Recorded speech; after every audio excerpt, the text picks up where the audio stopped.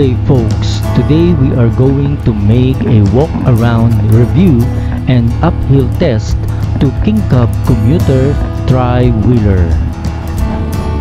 Welcome to Zamboanga City. We are going to Pasunang Kapar. This is where we are going to do the uphill drive test of Kingcab commuter.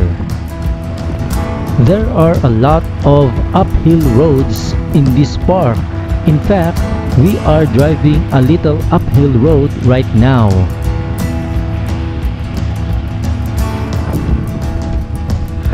I hope you find this video interesting, and if you do, please subscribe.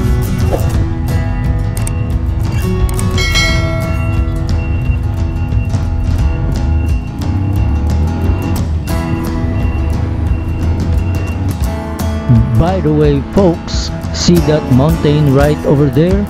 That is where we are going to do our uphill test drive. This is how the under chassis looks like. Very strong, rugged, and dependable, ready for heavy carry load. Let's do some uphill tests.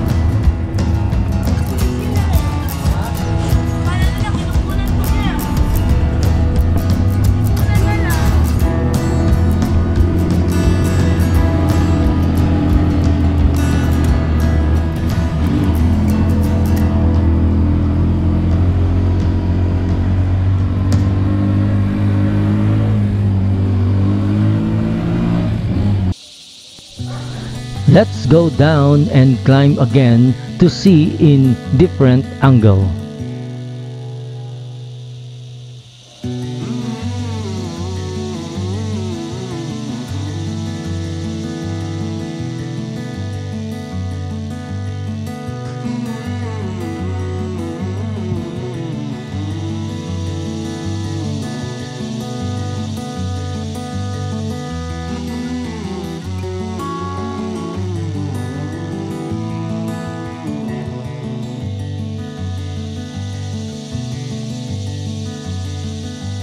We go.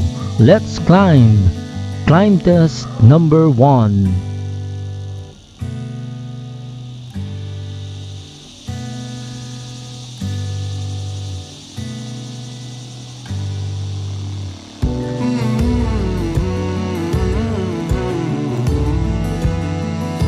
Success.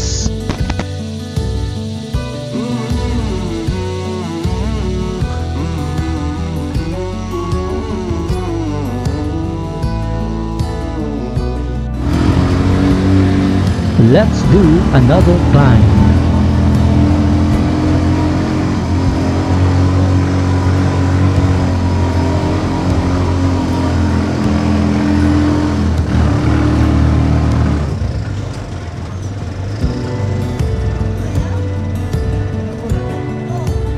I'm gonna stop here, go back down and climb again for you to see in a different view.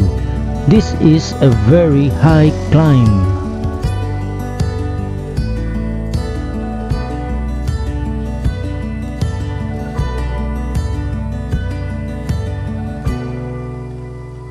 Look how high it is.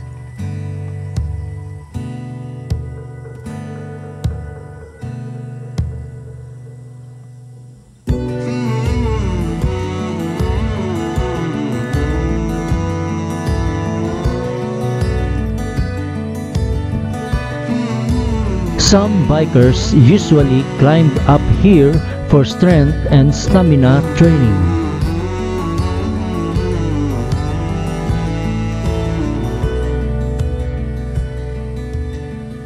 Here we go. Let's climb. Climb number 2. The ultimate climb.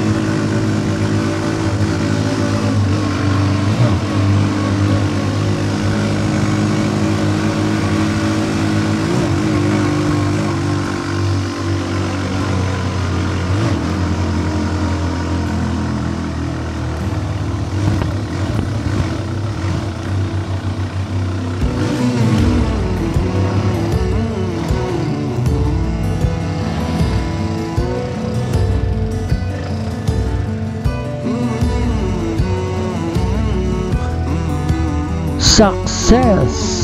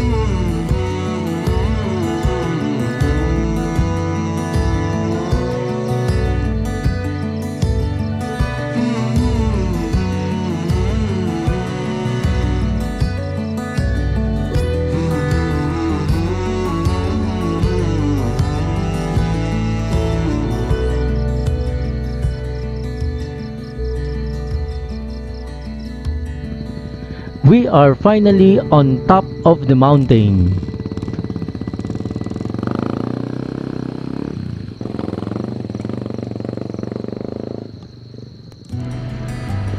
Remember this?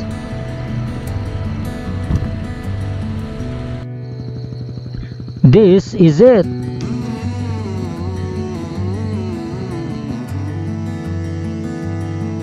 Now it's time for a walk-around review of the Kingcab Skygo 150cc commuter.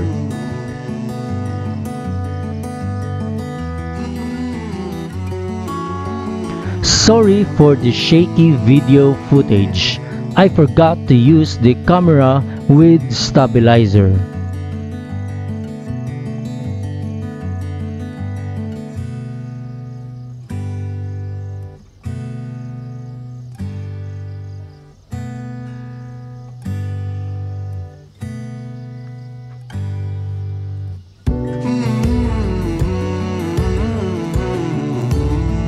Picture first for remembrance. Ready? 1, 2, 3. Let's start in the front panel with a huge windshield for a better and wider driver's view. It has an attractive blue LED parking light and comes with a white LED headlight as well. The back panel comes with a wide rear glass window as well for better and safer reverse clarity maneuver. It has a passing light switch button,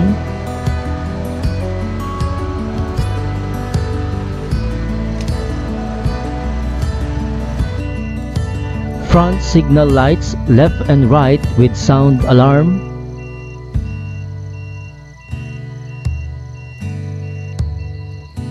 back signal lights left and right with sound alarm,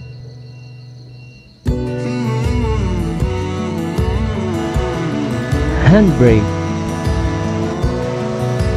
front and reverse shifting gearbox,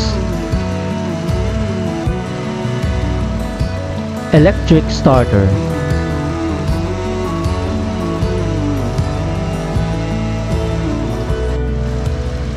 automatic cooling fan system with heat sensor,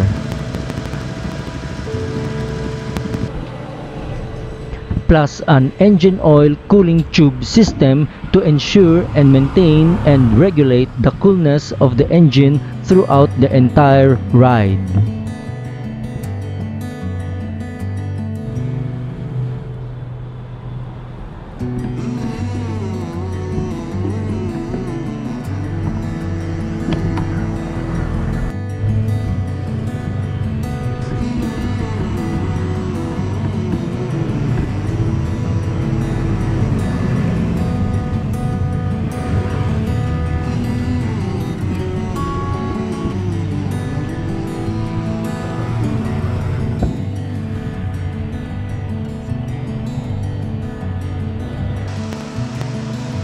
Kickstarter,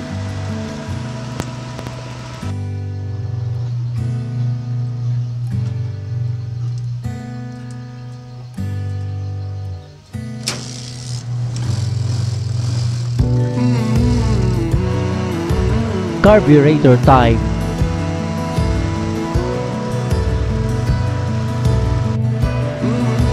FM USB stereo,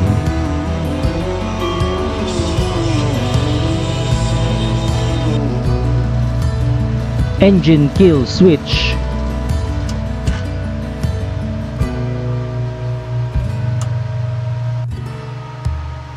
electric start button and kill switch engine,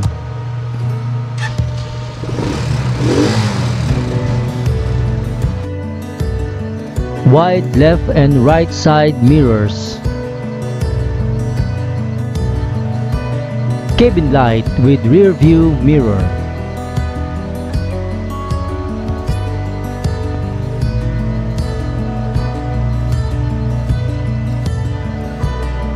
display panel with gear indicator, speedometer, odometer, and fuel gauge, wiper switch,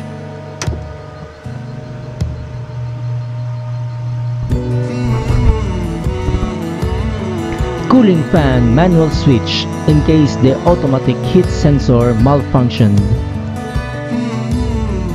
front and back tire with drum brake, size 4.00 by 12.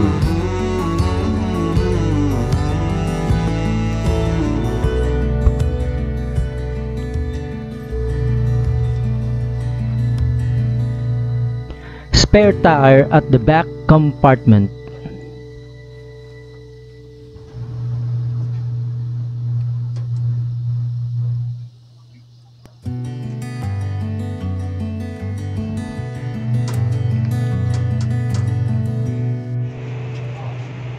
Huge front telescopic with dual spring action for strong absorbing power.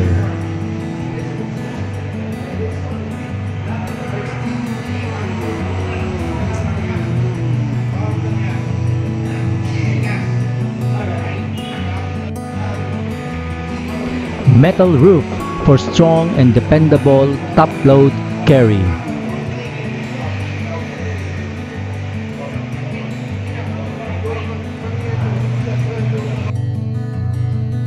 Front to front folding seat.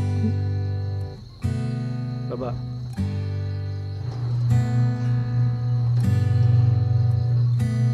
Upo ka dun.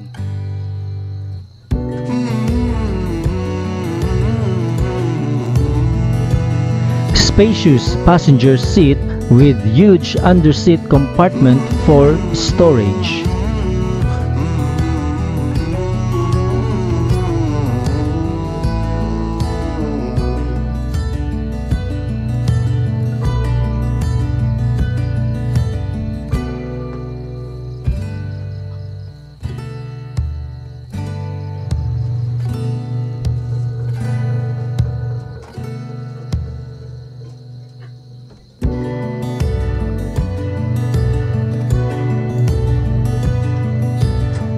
Extra seats on the left and right sides of the driver for extended passengers.